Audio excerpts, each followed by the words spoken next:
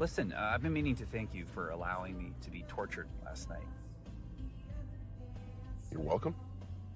You know, for a minute, I was kind of PO'd. Like, you didn't care about the fact that I was in, you know, agonizing pain. Okay. Yeah, but then I realized you were just supporting me and helping me to become the best me that I could be. Someone who doesn't spill the beans while being electrocuted and having half his toe cut off. You seem to be walking okay. Well, I'll probably never walk as good again.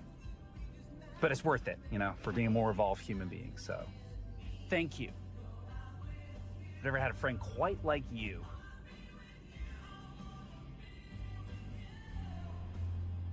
What? It just seems like under the surface you're kind of angry about it. I'm not. Seems like you are. Well, I'm not at all, dude. Okay, the way you said dude right there, What?